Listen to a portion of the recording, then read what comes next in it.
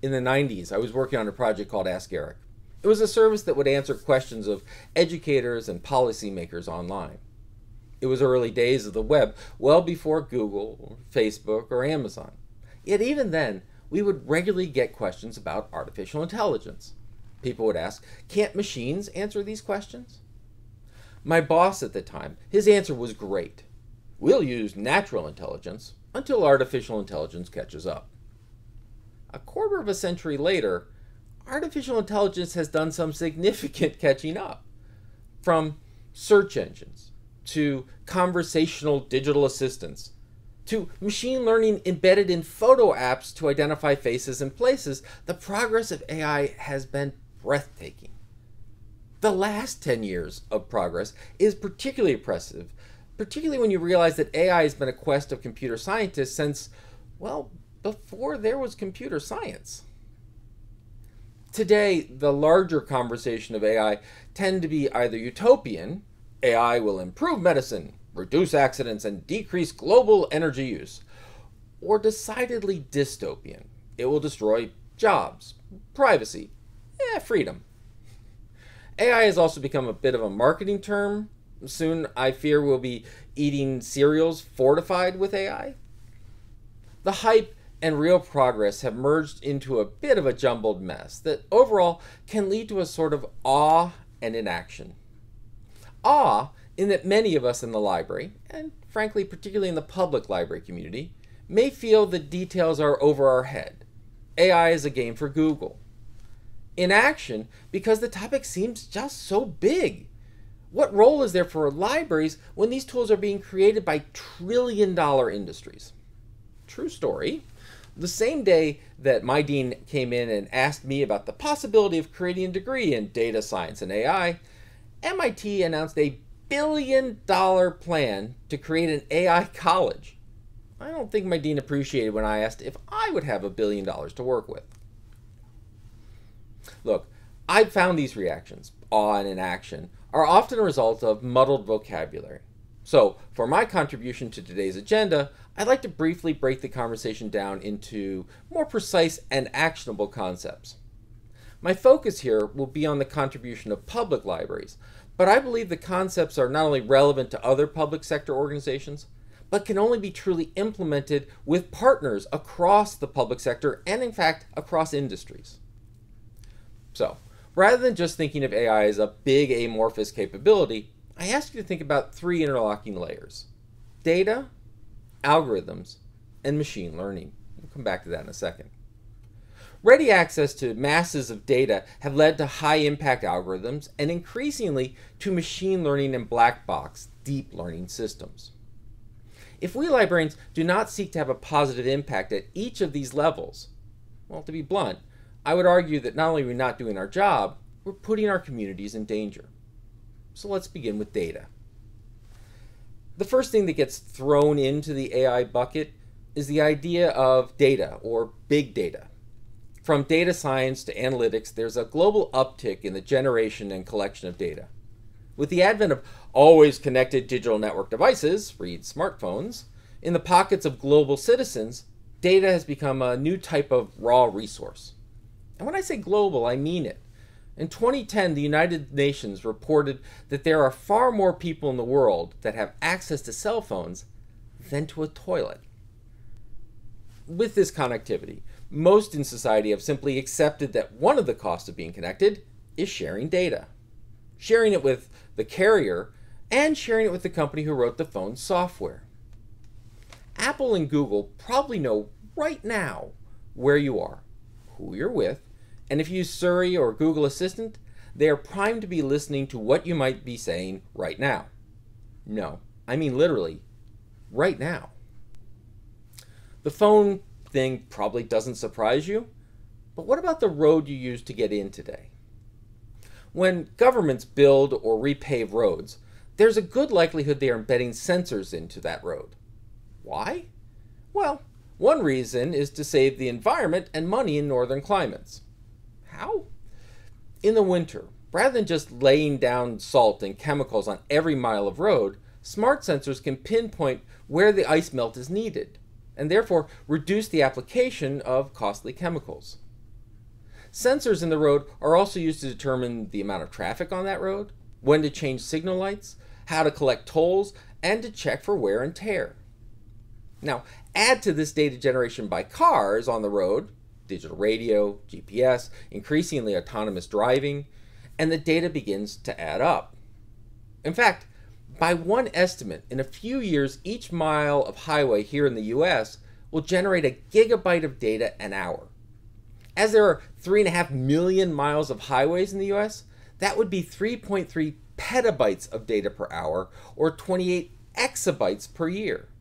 Now, just in case you're wondering what an exabyte looks like, 5 exabyte is enough to hold all words ever spoken by humans from prehistory to about 1995. Now imagine over 5 times that amount just in asphalt. Now that may seem overwhelming, but at the data layer, there is a lot of need and space for libraries to participate. The questions to ask and develop answers to are familiar. Who has access to that data? How is that data stored? And how do you find anything in that exabyte haystack? How do we make people aware of the data they may be sharing? How do we advocate for effective regulation to protect citizens? I argue that public libraries should be stewards of public data. Libraries have a very long history of data stewardship that includes respect for privacy and seeking equitable access to information. If we are going to allow our governments and our businesses to harvest data, then we need to ensure our communities have a strong say in what happens to that data and in trust in those who make those decisions. Right now, libraries have a stronger level of trust than Apple, Google, Facebook, and let's face it, most elected governments. The accumulation of data in and of itself is not particularly alarming. As libraries have shown over and over again, having a bunch of stuff means nothing if you don't have systems to find and use it. This takes us to our second layer of concern in AI, algorithms. Companies and governments alike are using massive computing power to sort through data, much of it identifiable to a single individual. And then these folks are making some pretty astounding decisions. Decisions like which ad to show you, or what credit limit to set on your credit card, to what news you see, and even what health care you can receive. In our most liberal democracies, software is used to influence elections and who gets interviewed for jobs. Charles Duhigg, author of The Power of Habit, tells the story of an angry father who storms into a department store to confront a store manager. It seems the store has been sending his 16-year-old daughter a huge number of coupons for pregnancy-related items, diapers, baby lotions, and such. The father asked the manager if the store is trying to encourage his girl to get pregnant. The manager apologizes to the man and assures him the store will stop immediately. A few days later, out of a concern for service, the manager calls the father, only to find out that the daughter was indeed pregnant, and the store knew it before she told her father. What's remarkable in this story is that the store knew about the pregnancy without the girl ever actually telling a soul. The store determined her condition from looking at what product she was buying, activity on a store credit card, and in crunching through huge amounts of data. If we update this story for today from a few years ago, we could add to her search history, online shopping habits, and even her shopping at other physical stores.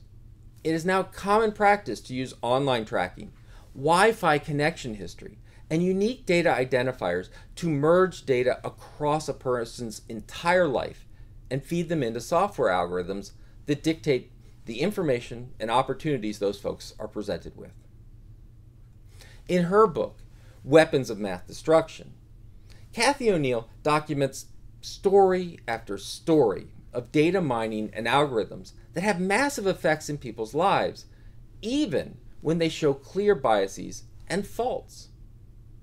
She describes investment algorithms that not only missed the coming financial crisis of 2008, but actually contributed to it.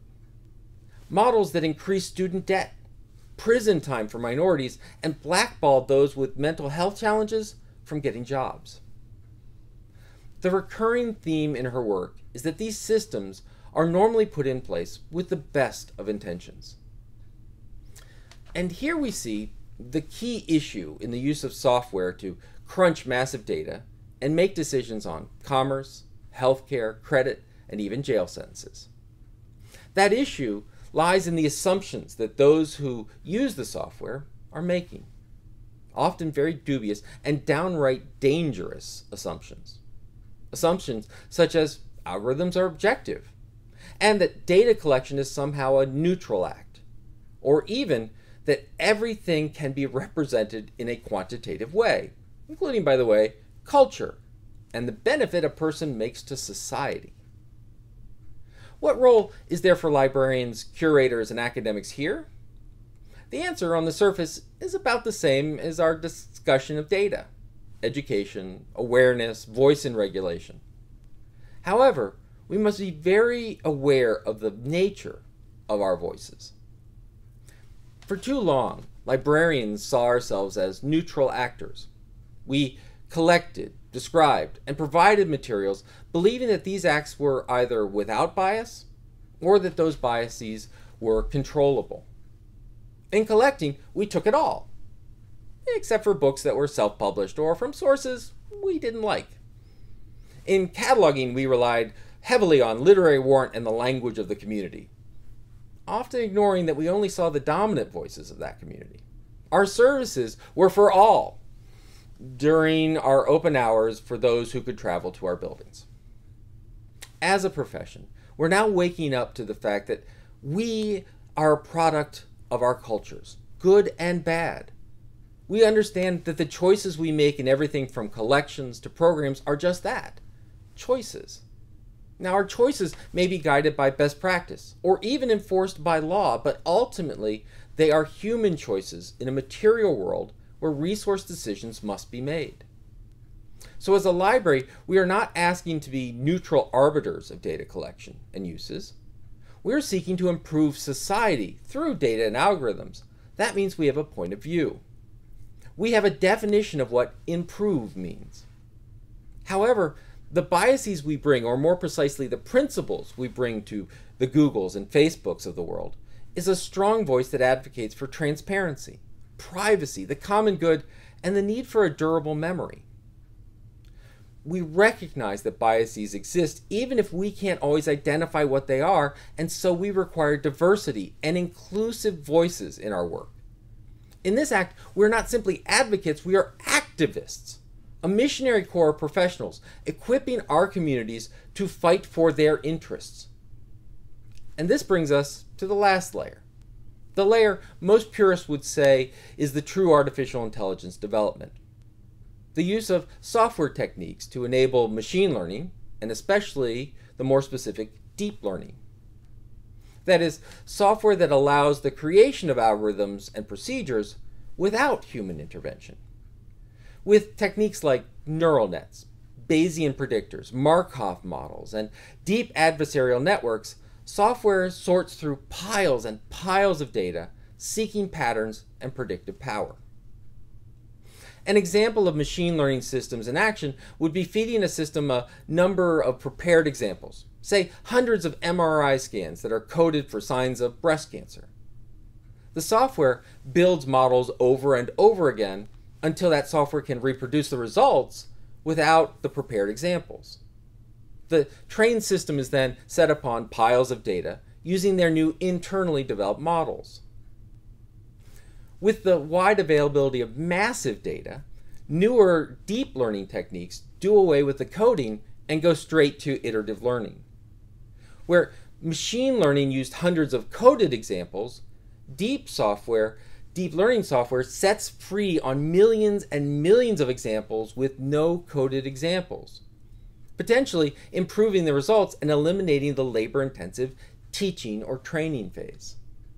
When this works well, it can be more accurate than humans doing the same task. Think about it. Billions of operations per second finding pixel by pixel details humans could never see. And they can do it millions and billions of times, never tiring, never getting distracted. In these AI systems, there are two issues that librarians need to respond to. The first is that these machine-generated algorithms are only as good as the data they are fed. MRIs are one thing, credit risks are quite another. Just as with our human-generated algorithm, these systems are very sensitive to the data they work with. For example, a maker of bathroom fixtures sold an AI-enhanced soap dispenser. The new dispenser reduced waste because it was extremely accurate in knowing if human hands were under the dispenser, or if, say, a suitcase at an airport were under it. Extremely accurate, so long as the hands belonged to a white person. The system could not recognize darker skin tones. Why? Was it a racist machine? Well, not in and of itself. It turns out it had been trained only on images of Caucasian hands. We see example after example of machine learning systems that exhibit our worst unconscious biases. Chatbots that can be hijacked by racists through Twitter, job screening software that kicks out non-Western names, image classifiers labeling images of black people as gorillas. However, bad data ruining a system is nothing new. If you've had about 10 seconds of work migrating integrated library systems, you know that all too well. The real issue here is that the models developed through deep learning are impenetrable. That MRI example, looking for breast cancer, the programmers can tell you if the system detected cancer, even the confidence the software has in its prediction.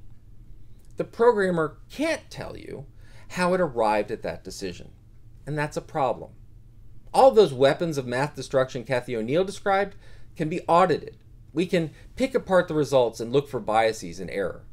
In deep learning, everything works well until an airplane crashes to the ground or an autonomous car goes off the road. So, what are we to do? This is tricky.